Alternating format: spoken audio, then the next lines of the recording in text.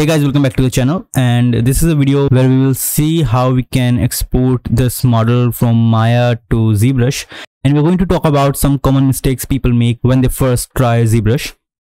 So we're not discontinuing our Maya beginner series. We'll continue that series after this video.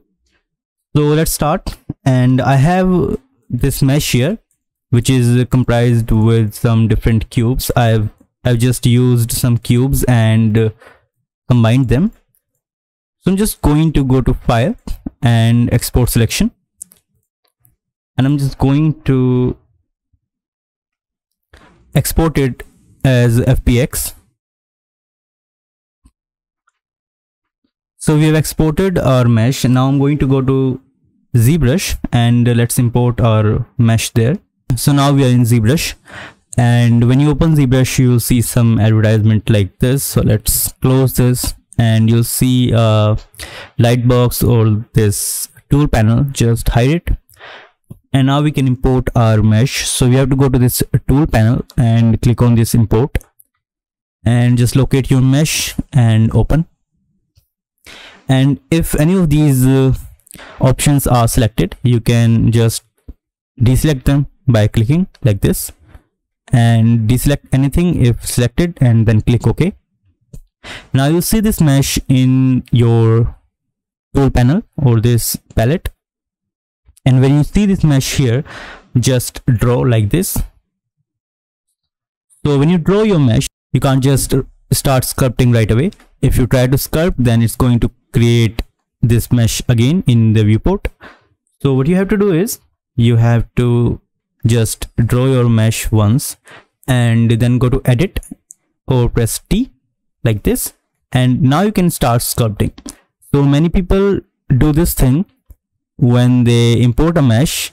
They try to click on this make polymesh 3D, and when you click it, it doesn't do anything, because you don't have to create a polymesh 3D when you import a mesh from Maya, Max or any other 3D software. When you use the default primitive within Zbrush, then you have to use make polymesh 3D, and you don't have to use polymesh 3D for external meshes. Now I'm going to go here and turn on this polyframe so that you can see the wireframe or the topology of this mesh clearly. And now we have 56 polygons, as you can see this here in the active points. And to increase the number of polygons so that we can sculpt it, we have to go to geometry, and we have to subdivide it.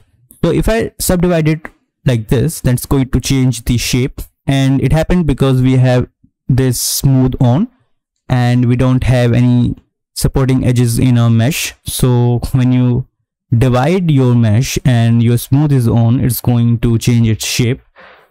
So what we have to do is we have to press Ctrl Z and turn this smooth off if your mesh has hard corners and you want to maintain those corners. So turn this smooth off, and now you can subdivide like this. And right now you can't see anything, and that's because you have to delete the lower subdivisions. And here you can see in the active points and total points that you have increased the number of polygons in your mesh. So we have 2700 polygons in our mesh. So if I click on this delete lower subdivisions, now you can see the mesh flow or the polygon topology in your viewport, and now you can start sculpting like this. Since we don't have enough topology in our mesh, it's not going to sculpt very well. So you can increase the number of subdivision if you press Ctrl D again and again, and if it doesn't change the polyframe, what you can do, you can delete the lower subdivision, and it's going to fix that issue. Now since we have these different cubes put together and create this mesh, you can see the overlapping here, and in the polyframe you can see the wireframes are overlapping each other. And to fix this, you have to use the Dynamesh. So go to Dynamesh, and you have to increase the resolution. Let's take something like 400. Don't take too much resolution, it might crash your Zbrush. So I'm going to click on this Dynamesh, but before doing Dynamesh, make sure you have deleted the lower subdivisions. So let's click here, and now you can see that it fixed that issue. And if I zoom in and see here, then we don't have that issue anymore. And if I turn this polyframe off, I can just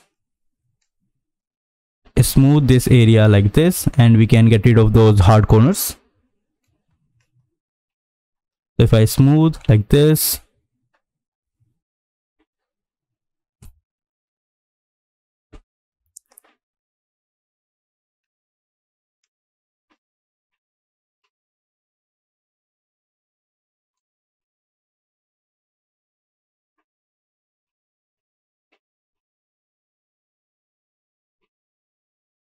and now you can take your brushes and start sculpting.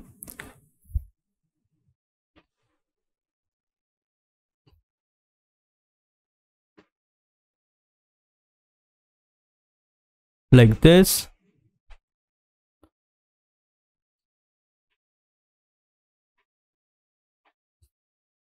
And to fix the dynamesh, what you can do is you can press Ctrl or whatever key you have set to enable the mask, and select a mask in the viewport, not on the model, and just release, and it's going to fix the dynamesh issue. Let's try with this when your polyframe is on. So if I on this, and if I just do this, and then you can see the topology here, it's a little messed up. So to fix this, what you can do is just press Ctrl and make a selection when your dynamesh is turned on, and just release, and it's going to fix that issue. So you can do this, and to fix this, just press Ctrl, make a selection of the mask, and it's going to fix that issue like this. And then you can sculpt your meshes and then export as your high poly. So I hope you liked this video, and now you can start importing your meshes from Maya or any other 3D software to Zbrush for sculpting. And I'll see you in the next video of our Maya beginner series. So thanks for watching, and I'll see you in the next one.